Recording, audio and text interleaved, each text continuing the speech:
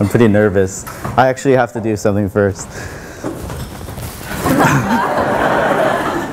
My sister told me that if I started my talk by doing that I wouldn't be as nervous, and I just realized that she completely tricked me.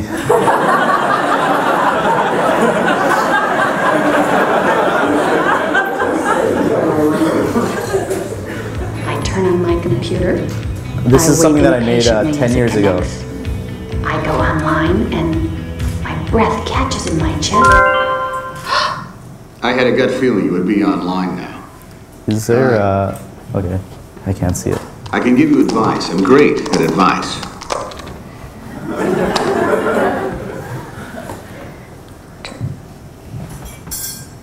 What?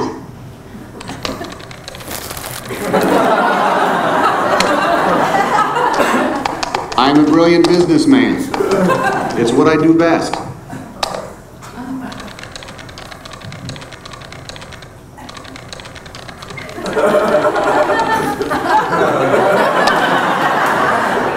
Huh.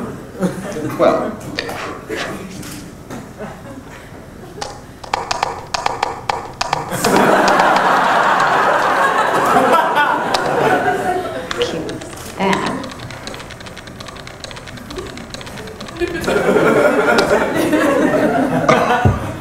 Oh, come on. Hello?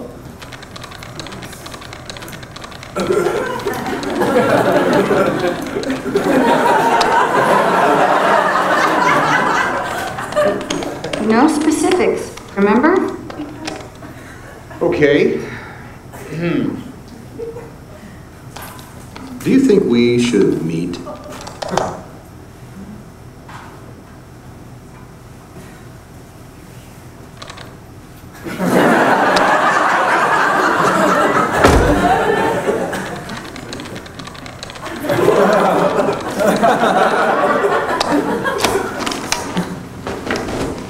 Hey. Hey.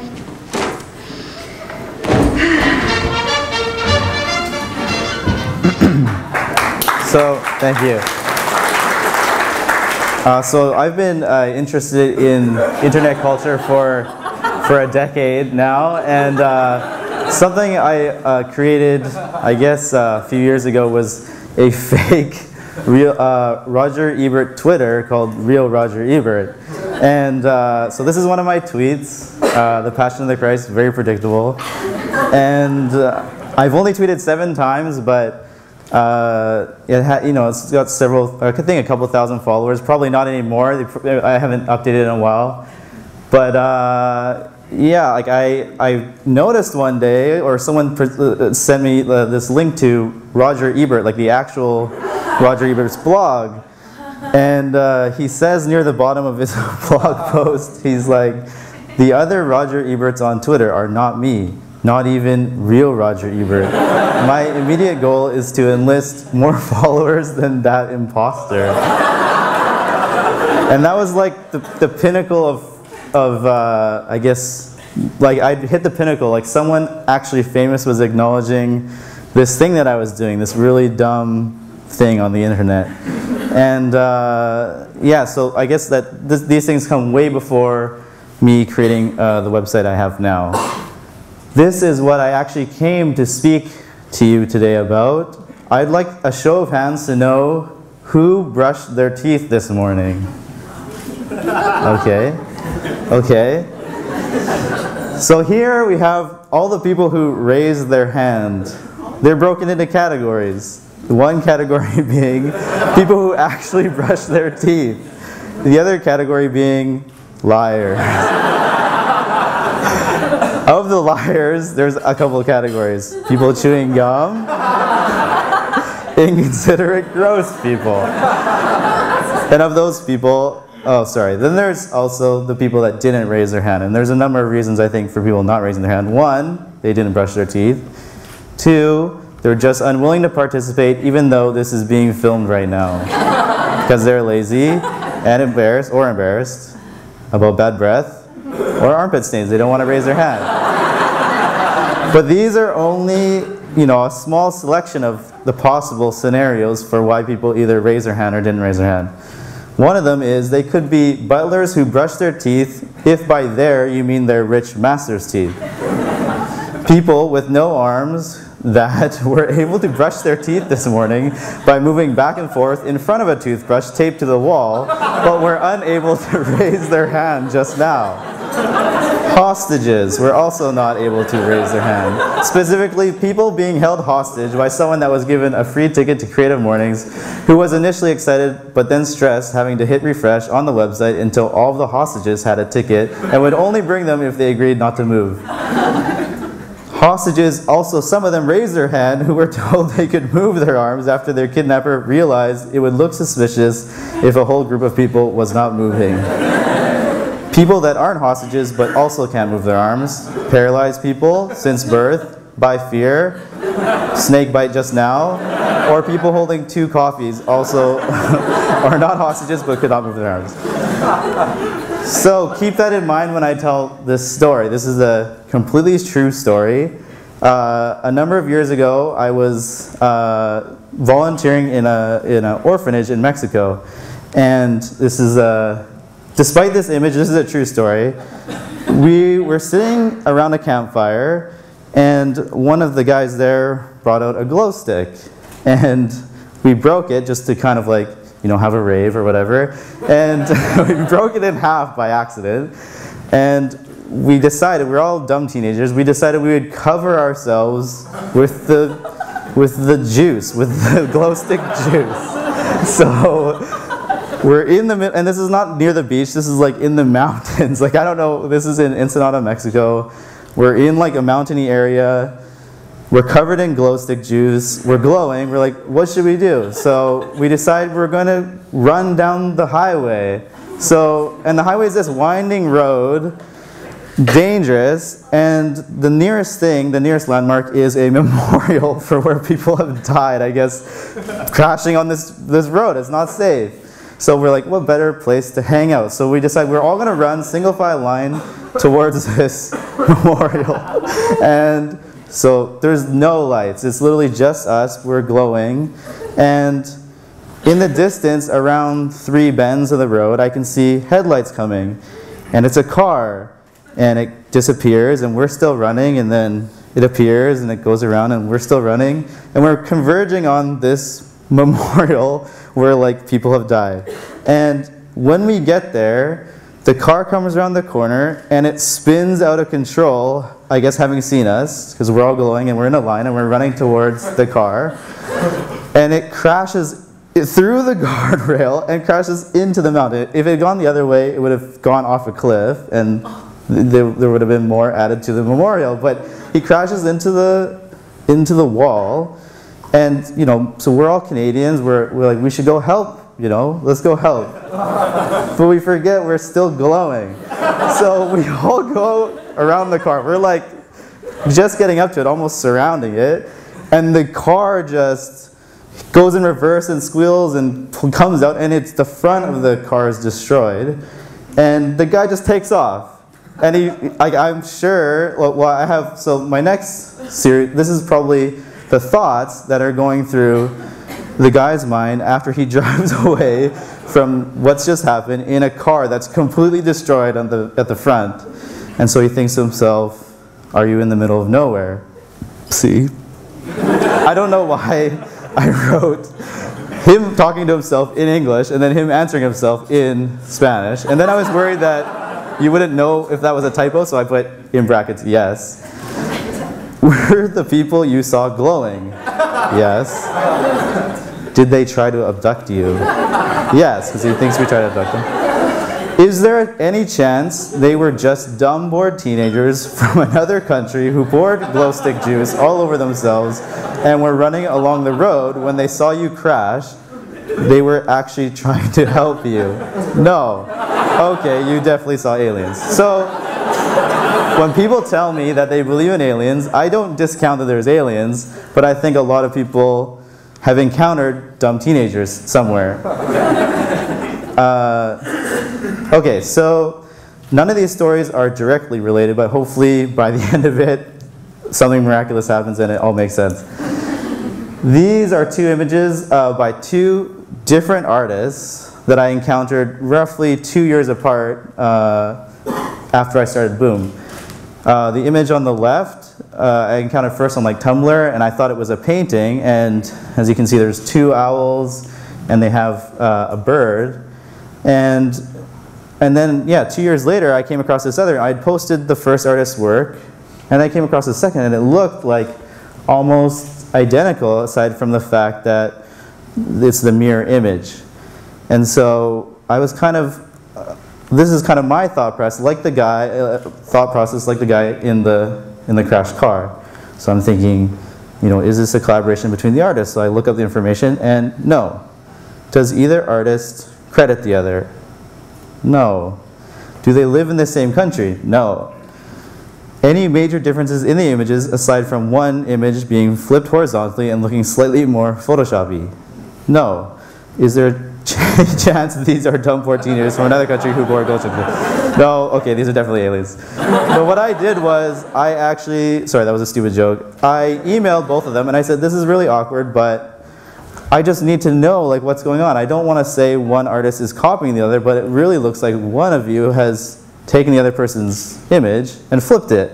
And I don't know of any other possibility other than, like, I was under the impression that the first person was making these dioramas and shooting them, and I'm not sure what the second artist was doing, and so I was like, I don't want to accuse anyone, but I'm just really interested.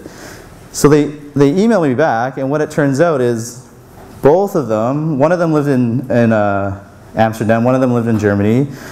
They both had gone to the same Museum of Natural History, and they both had stood in the exact same spot in the museum and taken the same photo, and then one of the girls just happened to flip it because she liked how it looked. So they had no idea about each other's work. They weren't copying each other. They weren't stealing work. It was just something that happens probably every day in front of the Eiffel Tower, but it just seemed different because it was in the context of art. So this is a movie poster for a great movie, The Rock. And I remember when this movie came out, I was, I think, in grade 8, and everybody wanted to see it. And we were so excited, and my friend Mark actually went ahead and saw it without me. And he couldn't stop talking about it. I was like, I don't want to hear about The Rock. I don't want to hear how cool it is. I don't want to hear anything about it. I want to see the movie. So he's like, let me just tell you one part. Let me just tell one scene to you.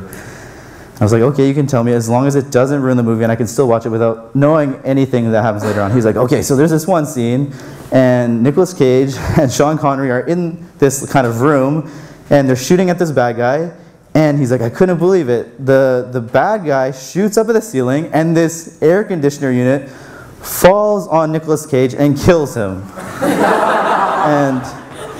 and then I was like, did you just ruin the movie? Like, that sounds pretty important. Like, he's a main character. He's like, oh, whatever. You should still see the movie. And so I left that conversation really annoyed, and I originally had plans to see the movie the next week, and I didn't. I was so mad that it was ruined for me that I didn't see the movie. So years go by, I haven't seen The Rock. Everyone else is like a movie that most guys in my age group had seen, and I hadn't. So I decide one night, I'm like, oh, I should, I got nothing to do. I should finally watch The Rock. Like, it's been several years, 4 years. And so I remember, I load up the movie, I'm so excited. I start to watch it, and 3/4 of the way through the movie, sure enough, there's a scene, and my heart starts racing because I recognize what the scene is. And Nicolas Cage and Sean Connery are in this room, and they start shooting at this bad guy. And then there's a wide shot, and there's this box in the ceiling, and I'm like, oh my god, that's the air conditioner unit. I'm waiting for this thing. And something weird happens, and Sean Connery shoots at the ceiling, and the air conditioner unit falls and kills the bad guy. And I was confused, and I thought, did they use the same trick twice in the movie? And then I realized that Mark had lied to me 4 years ago, and I lived for 4 years thinking that Nicolas Cage had died in this movie.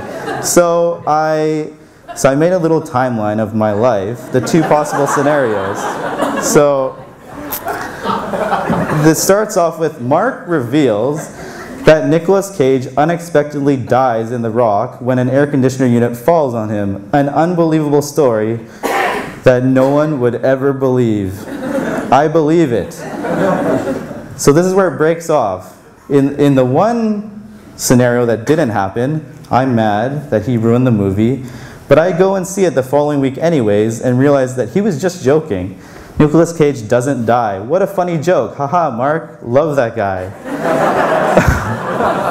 The other scenario, what actually happened was, I'm mad that he ruined the movie, and I don't go see the movie the following week. In fact, I don't see the movie for several years. I live in a reality where Nicolas Cage died in The Rock. Everything feels normal. So back to the other scenario, I meet a girl at a party who has also just seen The Rock. We both loved it. We are made for each other. And back to my actual life. I meet a girl at a party who has just seen The Rock. She loved it. I want to keep the conversation going, so I say, wasn't it crazy when Nicolas Cage died? I was shocked, were you?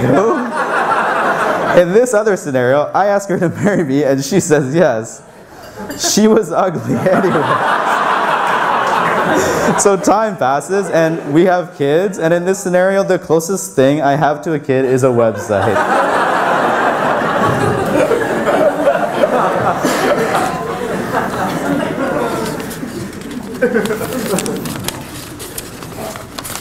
So the last thing that I want to read is,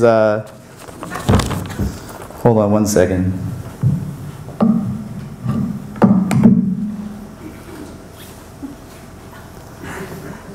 Actually, I'm going to leave them off. When I get into that story, my glasses fog up because I'm so excited about it. But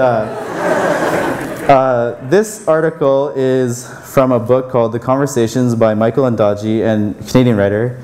And he's speaking with Walter Murch, who edited the Godfather movies, Apocalypse Now, a lot of amazing films. And actually, he was like one of my idols. I studied film at Emily Carr, and I wanted to be a film editor. And he actually spoke at my graduation. And I remember I was so excited. I was going across the stage, and I saw him, and I realized this is going to be the closest I ever get to him. So instead of just going and shaking his hand, going and shaking the guy's hand I was supposed to shake, I broke off and I walked completely to another area, and I just asked him in front of everyone in the Chan Center. I was like, can I just shake your hand? I'm a huge fan of yours. It was the stupidest thing to do. But I knew my girlfriend was filming from the upper deck, so I was going to have this lifelong memory of, stealing my idol's powers by shaking his hand. And so I get off the stage, and I'm like, oh, let's look at the footage. And I'm like, did you get the part where I shook hands with the guy? And she's like, oh yeah, she thought I meant the other guy. We watched the footage, and she filmed me walking across the stage, and then she looked up at some image of my work the whole time where I met him, and then looked down. So really, it's just an average clip of me walking, and there's nothing memorable. Okay, so anyways, this guy's a genius, and this is him talking about a theory called negative 20 questions, and it's a theory by a guy named John Wheeler, who's a quantum physicist who invented the term the black hole, and this is his theory about how the world works at a quantum level. So does everyone know how regular 20 questions work? Yeah. Okay, so essentially I could leave, you guys could all decide on an object in the room, I come back, and then I ask I try and guess the object that everybody here has agreed on in less than 20 questions. So, John Wheeler thought up a parlor game that reflects the way the world is constructed at a quantum level. It involves, say, 4 people, Michael, Anthony, Walter, and Aggie. From the point of view of one of these people, Michael, the game that's being played is normal 20 questions.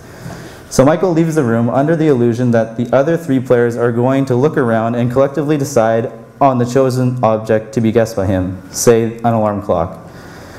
Michael expects that when they've made their decision, they will ask him to come in and try to guess the object in fewer than 20 questions. But in Wheeler's version of the game, when Michael leaves the room, 3 remaining players don't communicate with one another at all. Instead, one of them silently decides on an object. Then they call Michael back in.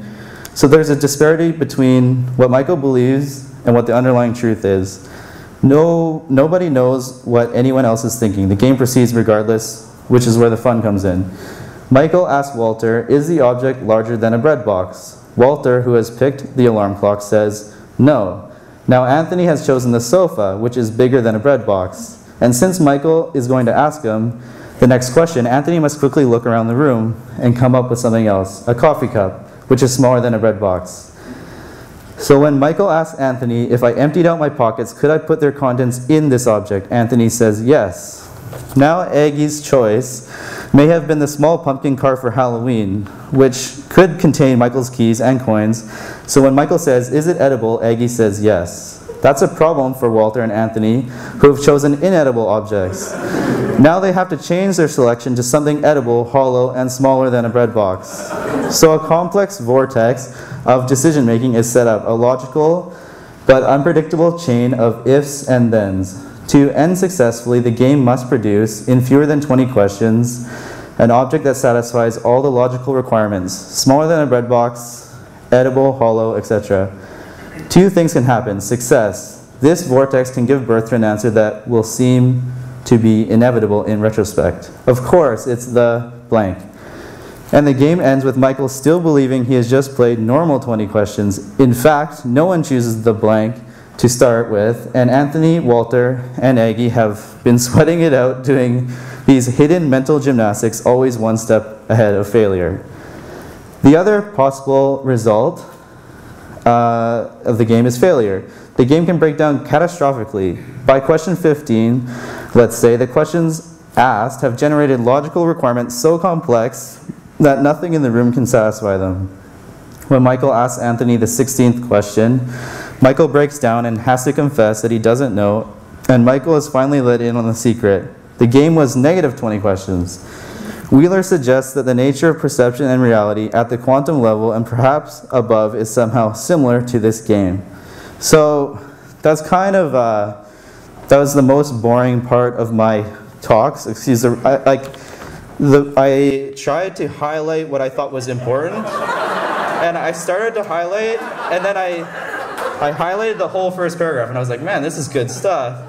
And then I highlighted half the page, and I was like, I might as well just highlight the whole thing so I don't forget when I'm up there. So it was hard to read because I had started blacking out on top of the highlighter later, and I was like, forget it. So that was a small excuse for that performance of reading that. But so a real life example of this thing happening to me was an unintentional version. Friends of ours, we all went to see this movie, True Grit, and it was a great movie, and it was packed, and it was so packed that there was maybe 6 of us that tried to see the movie, and 3 of us had gotten there, and we're like, oh, we'll try to save seats for you. So we went in, and we realized there's no possible way. So we texted them, we said, you know, good luck finding seats, there's no way that we're going to see it, you know, try to sit somewhere else, and we'll meet up after. So they text us like, okay, we got in, whatever, at least letting us know. And we come outside after the movie, and we're all, you know, talking about the movie, and someone's like, oh, Jeff Bridges acting, amazing. And someone else was like, yeah, like I never saw the original, I know this is a remake, and we started talking about the remake, and then someone was like, yeah, the girl was so hot in that movie. And I was like, that's kind of weird, she's 15, but whatever. And then someone started talking about special effects, and I was like, you know, it was a Western in a way. It was like, there's not a lot of special effects. And then I realized that they didn't see True Grit. They saw Tron. And both movies have Jeff Bridges in them. Both movies are remakes.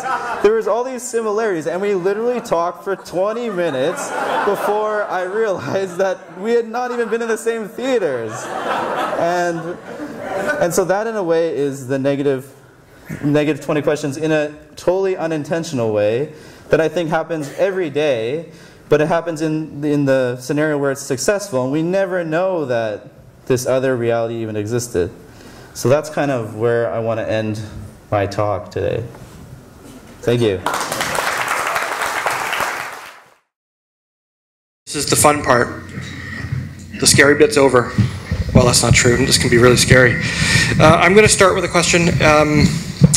One of my favorite questions is about failure, especially as it relates to creative professionals. And I wanted to know if there was ever a significant failure in your creative career that you recall, and if possible, was it one that related to this notion of assumptions and perceptions and reality and that really interesting topic that you shared with us today?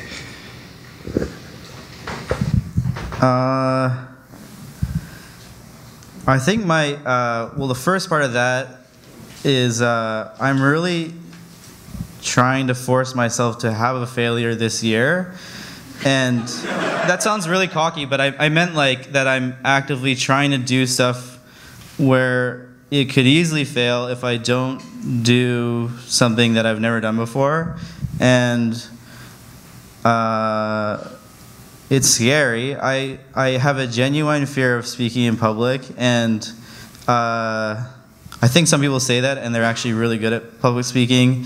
And I wasn't joking when my sister told me to do that really stupid thing, because I was asking her, like, because she TAs, or she used to, at Queen's, and I was just like, what are some tips for speaking? And so I'm saying yes to public speaking gigs only because I am scared to death of them, and I feel like it's the only thing that really interests me right now is to do something that's really scary. And I'm not sure exactly how that relates to the things I talked about today, but one thing that I'll talk about, I guess, is I was interviewed by the province, I guess, a week or maybe a week and a half ago about the talk, and the reporter asked me a lot of questions that weren't in that article that Mark showed. But she wanted to know, what I'd be talking about. And I didn't want Mark to think that I hadn't thought about it at all, but I actually thought of a ton of stories. And I was having a hard time narrowing down my talk to only a few. So I told the reporter I knew exactly what I was talking about. And I told her two things: the fact that I'd be talking about The Rock and aliens. And as a way of forcing myself to have to put those two stories into the talk. So I was almost doing the negative 20 questions thing where I was putting rules for myself into this talk before doing it.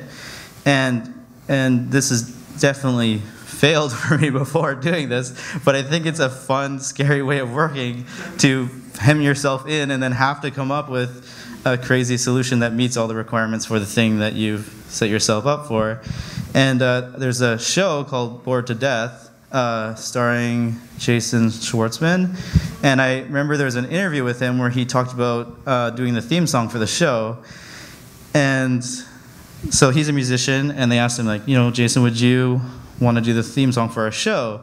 And he's like, oh yeah, I'd love to do it. And I guess he slacked off, and they called him and they said, after a couple of months, they're like, we just want to find out how the theme song's going. And he's like, oh, it's great, like I made this cool little saxophone part, and it's going really good. And so they hung up, and they're satisfied. And then a little while later, they called again. They're like, we just want to check up on the song. What's going on? He's like, oh, I made this really cool, like, detective kind of like bass line, and like, and then they so it was a series of all these calls over a long period of time where he was talking about specific things in this song that he wasn't working on. And the way the theme song is in the show is him having to remember a series of all these phone calls and making a song that met all these really random requirements. So I don't think that answered your question at all, but that's what I'll say about that. I'm getting used to that as a theme with you. Who has a really great question for Jeff? None. We're done. Oh, good.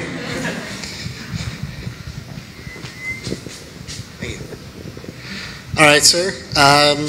You give your talk today, you go home, you go to sleep, you wake up tomorrow morning, and you're Batman. What do you do? I love Batman. That's a good question. I don't know. I think I do more public speaking because even though I'm Batman, I'm still afraid of public speaking. Is that good? That's great. Mr. Hamada, if you were a talking dog right now, what would you tell us? When I gave that answer, I was serious because I'd been watching these videos of one of this elephant that could paint, and then someone sent me this video link just like a couple weeks ago that was an elephant that could speak Korean, and it's online if you look for it. And so when that question came, I genuinely think it would be cool if eventually, it would be a horrible talk. It would be maybe 30 seconds, but to hear what a dog had to say. And yeah, I don't know, I'd probably just say hi a million times, like that Far Side comic where the dogs just say hi a million times.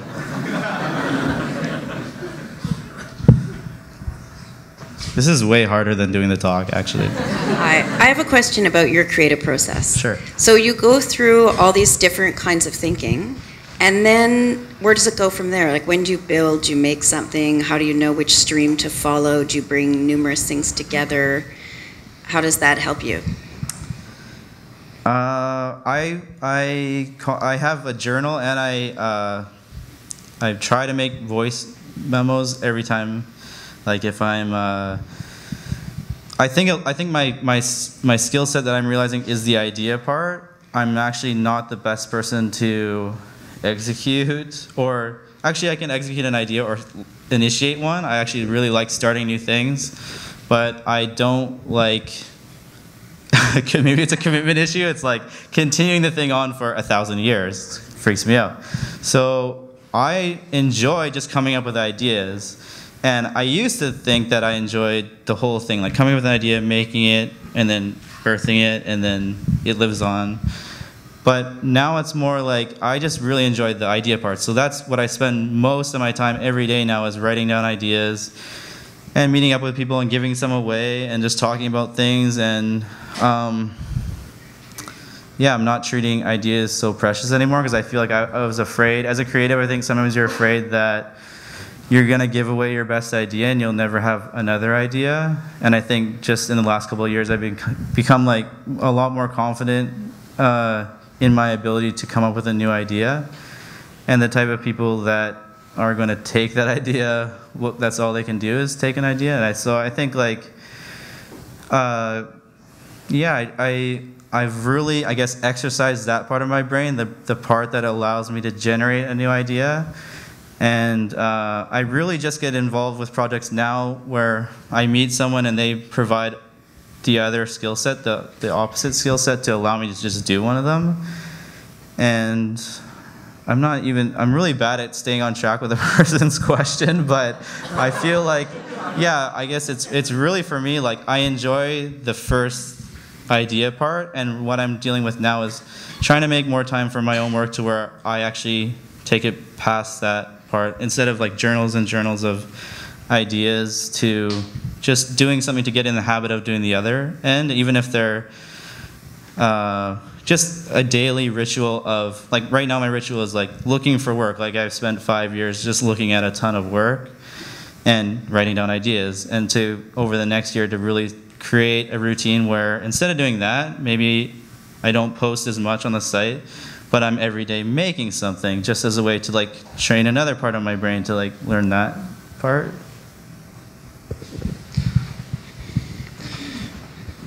Excuse me. Hey, we were talking about your website, and until the very end, I realized I was talking about Boom with 8 O's. I was wondering why Boom with 7 O's.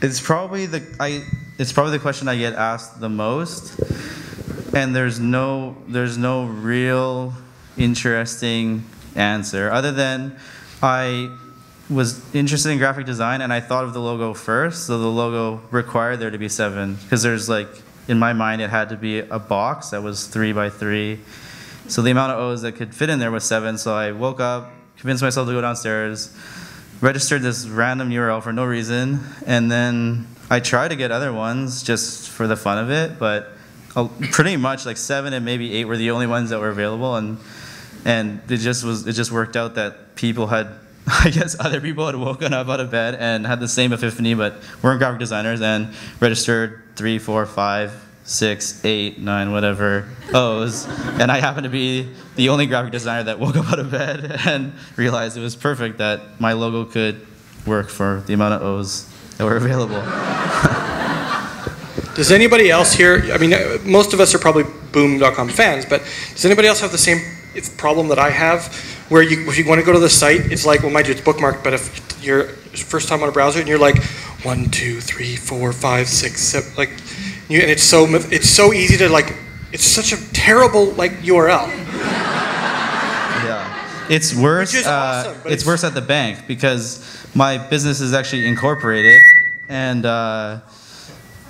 they hate me at the bank because they actually have to count the O's on my business name every time they handwrite. I don't know why they handwrite the little transaction slips, but now some of them I can see them roll their eyes and they're like, yeah, 7 O's, whatever, blah, blah, blah. And then, so, but they remember me, so I think it does work to my advantage. Hey, thank you, Jeff, for sharing your stories this morning. In our little group, we were discussing about how your speaking style relates to collaborating or sharing ideas, or how kind of ideas are generating, because you seem very relaxed and kind of in a loose state where you don't have like a thesis and you're trying to hammer it out. You're just like, oh, and this is kind of in the area, and this is kind of there, and then like, and it kind of made us think about kind of find direction in our own lives. You know, like how do we make sense of our lives? And like a lot of times, you don't know. It's just a series of events, and you kind of like in hindsight you kind of draw a line, but when you're kind of in the moment, it is kind of all these kind of spheres of experiences. And so we're thinking, our question is, or kind of the field where you can kind of explore is, when you decide to become an artist, when you're in the moment, how did you come up with your decision to pursue what it is you're doing? Yeah, I think you kind of said what I would say to you if you had made the end part of the question. Then I could have just said everything you said before that as my answer. But I think that I literally went to art school. I think for some people, school is like a funnel that funnels you to one thing. You get interested. You're kind of looking around, you're like, oh, I want this, and like BCIT obviously is like, you go for a specific thing and you go on a straight line and that's it. But for me, like art school was every day, like becoming interested in more and more to where it was overwhelming, and the only thing I could come up with was just to learn everything that I was interested in. And really, what I'm doing now is really says a lot about my non-committal personality, where I want a website that will allow me to do whatever I want. And it would freak me out if I had to wake up at 7 a.m. every day and do talks and a schedule knowing that that's what I had to do. But I like that this website allows me to sometimes wake up at 7 and do a talk, and then tomorrow stay up till 5 a.m. working on the site and then go to sleep and be asleep when you guys are awake or whatever. And it's like it still counts as my job. And I think that that's what I told myself when I was driving down here. It's like, I got myself into this position to do public speaking today, and I hate that I made that decision a while ago, but it's my job, and I should be really excited that somehow this is part of my job. And so really what I'm doing now is really a reflection of that, just certain things I don't like in terms of feeling hemmed in to like have to be doing one specific thing. And yeah, the ability to feel like at any moment I could change what it is, and Boom is more of an umbrella for a bunch of creative projects. It's not just a blog or a website. I'm going to suggest we're 5 minutes from from finishing. I'm going to suggest we leave it there, folks. Unless do you want to do one more? Do we have time for one more, do you think? You guys okay with that? Let's go way back there, Stephen. Yeah, why don't you... Hold on. I'll come. Watch me go. It's a quick one. If you could go back and design the movie poster for any movie, which one would you want to work on? Like a general I would choose The Rock, and I would put a giant air conditioner at the top of the movie poster.